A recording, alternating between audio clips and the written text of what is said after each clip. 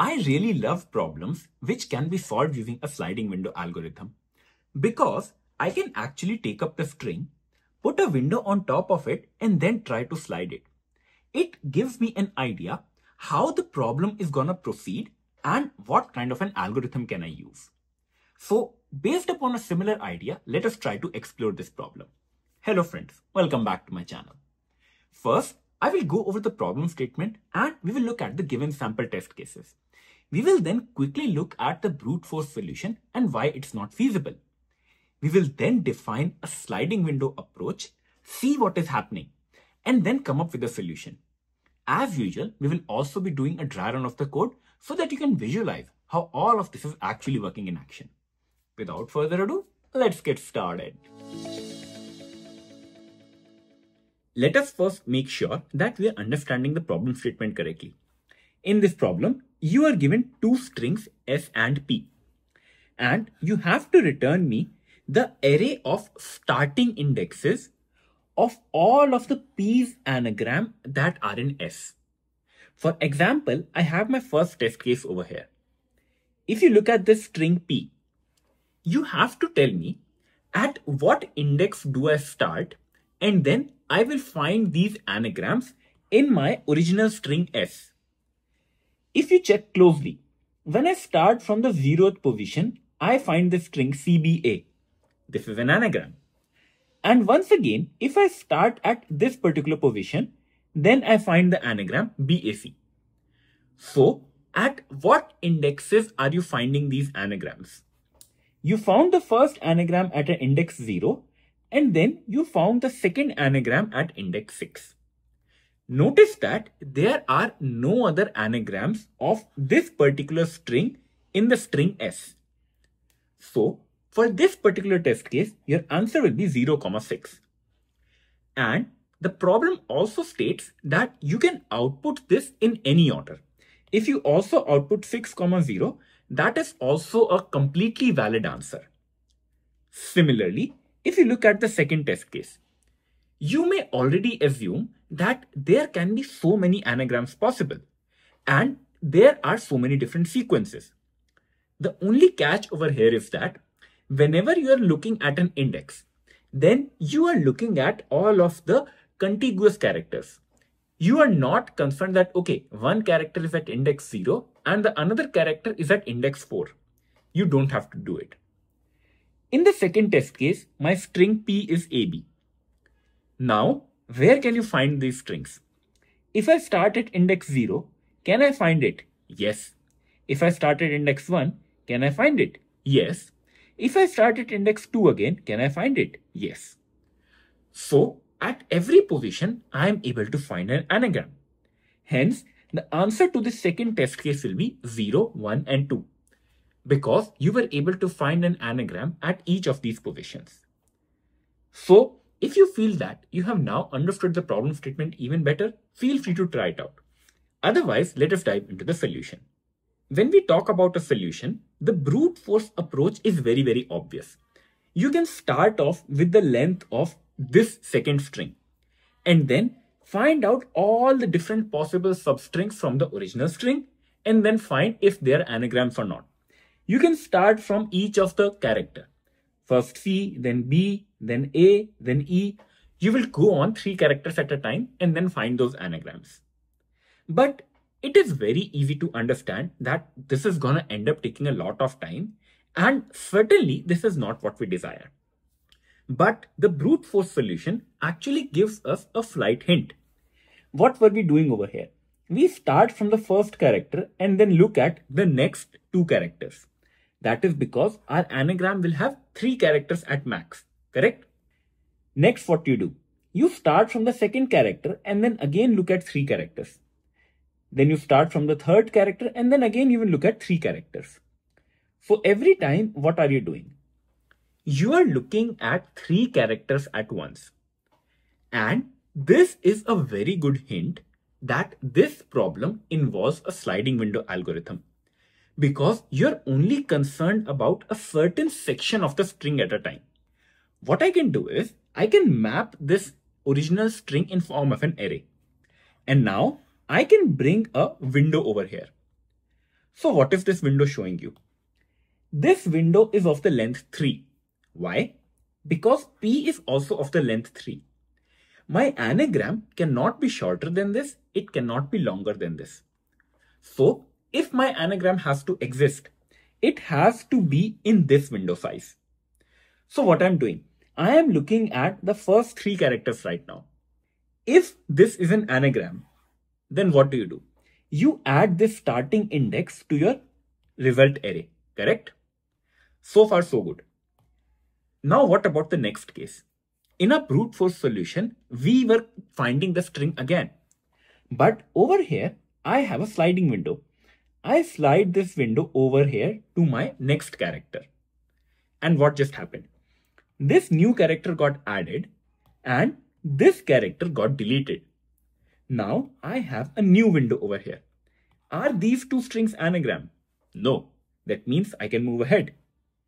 I see this window. Again, these 2 strings are not anagrams, so you can move ahead. This way, you will keep on moving ahead. Once again, these are not anagrams. You will keep on moving ahead and then eventually you will land at this particular string. What happens now? These 2 strings are anagrams again. So what do? You take up this 6 and you will add it to your result array.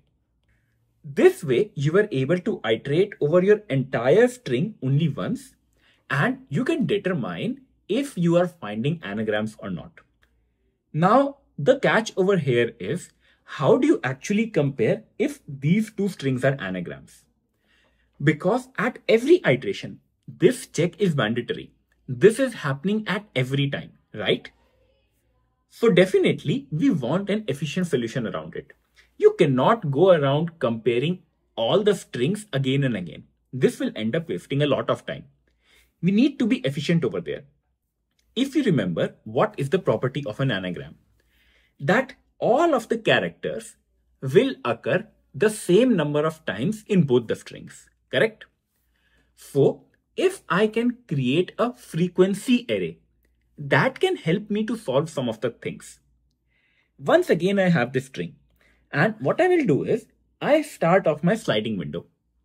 I take up my string P and then I will try to create a frequency array of this particular string. This frequency array will have 26 indexes starting from 0. This is meaning 0 is representing a, then 1 represents a B, 2 represents a C, 3 represents a D, and then all the way up to Z. So what you can do is, you can iterate over your string P once and then populate your frequency array. What will happen over here? You found A once, you found B once, and you found C once. If you had one more A over here, then what will happen? This will become 2. So this frequency map is kind of storing, okay, how many characters and what is the frequency of each of the character. But how do you leverage it? Think about our sliding window. This is my current window. I create one more frequency map for my window. Currently, I have these 3 characters available. And notice I will have the 26 indexes again. So I see a C. That means I add a 1 here. Then I see a B. I add a 1 here. Then I see a, and then I had a 1 here. My sliding window is complete. So at every iteration, what do? You will actually compare if both of these arrays are the same. And no matter what programming language you are using, Java, Python, these programming languages have utility functions by which you can compare if 2 arrays are same. If you want to do it yourself also, these are just 26 characters. So it is an order of constant time. This will not grow at scale with your input size. What will happen next? You found that, okay, these 2 arrays are the same. As soon as they are same, you add this 0 to your result set. And now, what do you do next? You slide the window 1 character ahead. This is where the magic happens. You don't need to create this frequency map again. Just look at the character that you found now. you found the character E. E will point to the index 4. So what do I do in my frequency map? I add a 1 over here. But notice that you lost a character also. So you will subtract this value from your frequency map. So what happens is C will actually become 0. Or what you can do is a minus minus. This frequency map is now giving you the current state of your window. Once again, you compare both of these arrays. If they were same, you can add this index. Otherwise, no. Currently, you don't have to add it. So now what you can do is you can move ahead. And now what happened? B got added. So this will become 2 and 1B got removed. So this will once again become 1. This way, you will keep on moving ahead. Once again, A gets added and A gets removed. So net change is nothing. You move ahead. What do you have this time? B gets added. So this becomes a 2. And then E gets removed. So this will become a 0. You get the idea, right? At every instance, this frequency map is telling me what do I have in my window. So if you will keep on sliding it, certainly you will reach one more situation where you find the string BAC. And once again, both of these arrays will be equal. You can add this 6 to your result set. And hence, once you are done iterating, you will have your answer available. And notice, this will work for every scenario. Even our second test case, when we had AB, at every instance, you are capturing, okay, this is my current state of the frequency map, and this is the actual map of the input string P that I have. Based upon all of this, let us quickly do a dry run of the code now. On the left side of your screen, you will have the complete code to implement this solution. And on the right, I have my input strings S and P that are passed in as an input parameter to the function find anagrams. What is the first thing that we do? First of all, we create two frequency maps. The first map is gonna store what is the count of each character in the string P, and the second map is gonna store what is the count of each character in the string S. Also, we create a result list that we will eventually return in the end. My setup is now ready. What do I have to do? First of all, I have to count the frequency of each of the characters in the string P. So I'm iterating over each of the characters in this particular string. And what will happen? I will have 1A, 1B, and 1C. Now, this frequency map is ready and it will never change. In our next step, what do? We start a for loop that will actually be a sliding window. And for a sliding window, we try to take all of the characters of the length that I have for my string P. What I will do is, I will populate this map.